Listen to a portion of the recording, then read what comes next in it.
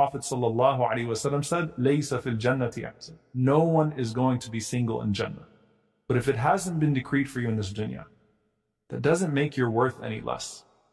Asiyah alayhi salam, a perfect woman, was married to the worst human being that ever walked the face of the earth, Fir'aun. Maryam alayhi salam, the greatest woman of her time and all time, never even got married.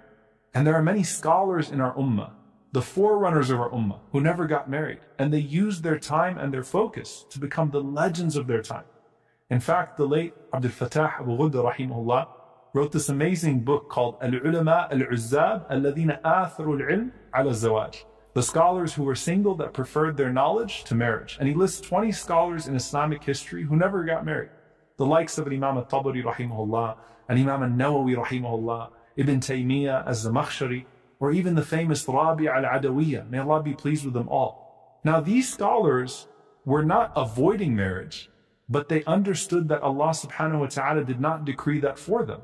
And many scholars said that the reason why they were able to achieve what they achieved is perhaps because they didn't have those families, and instead they left behind their books as their children.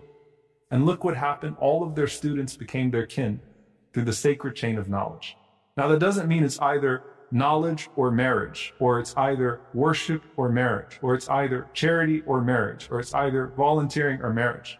That means that just like other forms of rizq, if Allah subhanahu wa ta'ala has delayed it or denied it, it still opens you up to other forms of pleasing Allah subhanahu wa ta'ala and other chapters to your amazing story of divine decree.